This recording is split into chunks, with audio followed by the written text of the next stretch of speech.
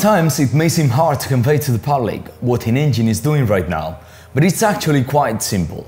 Our end goal is and has always been to develop a net-zero range extender to solve the mobility emissions problem. And one of the projects we're currently working on fits perfectly in this plan. Let me show you why.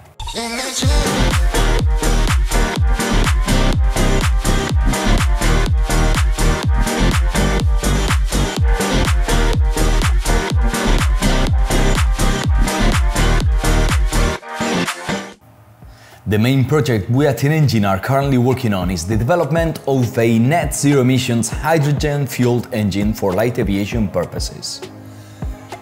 This is a Fiat collaboration project with over 3 million in mixed public and private investment, bringing together leading aeronautical companies and well-established mobility institutions with INNengine's e-REX technology at the core of it. To better understand the scope of this project, let's break it down in 3 stages.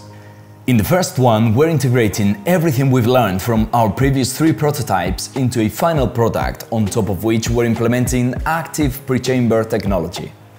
This renewed e-REX is going to be a game changer from which we expect to get very low emissions and consumption, even when running on gas. The plan is to later on, as part of a different project, take all these developments and integrate them in an electric vehicle to use it as a range extender. Okay, so now on to the second stage. Now that we've obtained good numbers using gasoline, we will take this development and we will retrofit it to work optimally using green hydrogen. This will transform an already very clean engine into a net-zero emissions engine. The expertise of the Center of Thermal Engines of Valencia is proving key to ensure hydrogen integration on the e-REX is successful. Lastly, on the third stage, the resulting hydrogen-powered e-REX and its hydrogen storage system, they will both be installed in an aircraft. For this, we will count with the collaboration not only of private aeronautical companies, but also the Aeronautical Technology Center of País Vasco. As you can see, this is a very ambitious project with a massive milestone to be met on each of the 3 separate parts. Each one of those 3 stages is so valuable that each one separately would have made the whole project worth it. So just to recap, on the first stage we obtained a TRL-8 e-REX ready to be implemented as a vehicle range extender. On the second one, we transformed INNengine technology into green hydrogen technology, opening a whole new market not limited by emissions restrictions.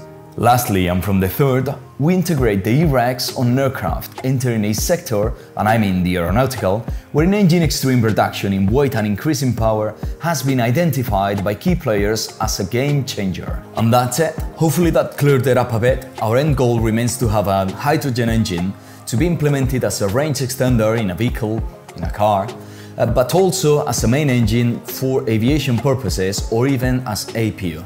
There are obviously a few steps to get there, and depending on funding, we will be able to take a more or less direct route. But in the meantime, every milestone cleared is opening new markets for INNengine, whose application possibilities are just endless.